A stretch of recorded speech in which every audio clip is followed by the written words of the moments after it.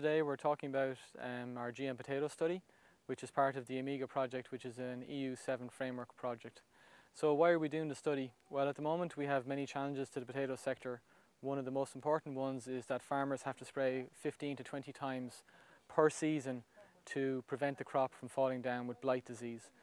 Potato blight disease, of course, is what we know caused the Irish potato famine, but in the last 3 to 4 years we have much more novel and aggressive strains of blight that have entered into Ireland from the Netherlands and mainland Europe.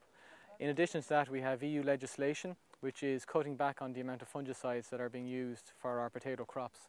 So what are the options? Well, can we breed new resistant varieties? You can breed new resistant varieties, but it requires a minimum of about 13 to 15 years to breed a new variety.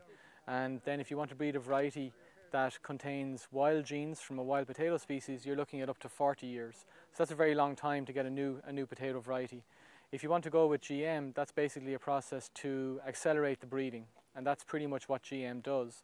So at the moment you can generate a GM potato variety in approximately 16 weeks versus the 13 to 14 years to generate a new variety. But is GM the answer? We don't know that, and that's what this study is about.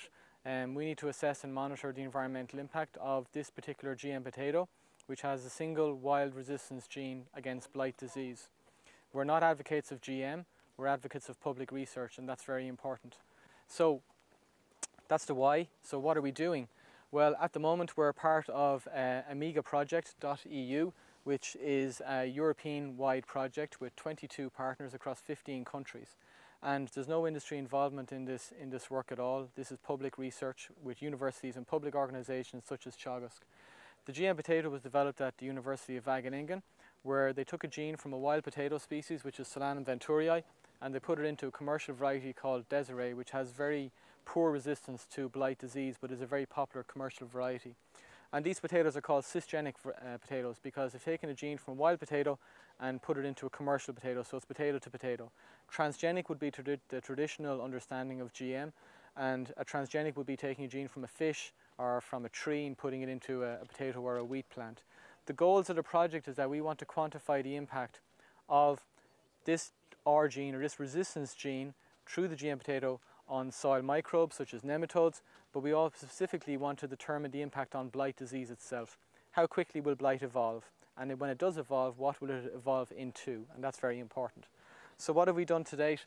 Well, the field behind me has been planted this year with the GM potatoes. It contains 1,700 GM potato plants, 1,700 of the non-GM and 1,700 of Sarpamira, which is a very good variety with up to 5 resistance genes in it as well. And the study from last year clearly showed that basically the GM versus the non-GM, the GM is standing up very well against Irish strains of blight. And that's what we did last year with just 24 plants. This year is a much bigger study, and we hope at the end of this year to have more definitive results as to the impact of the GM potato.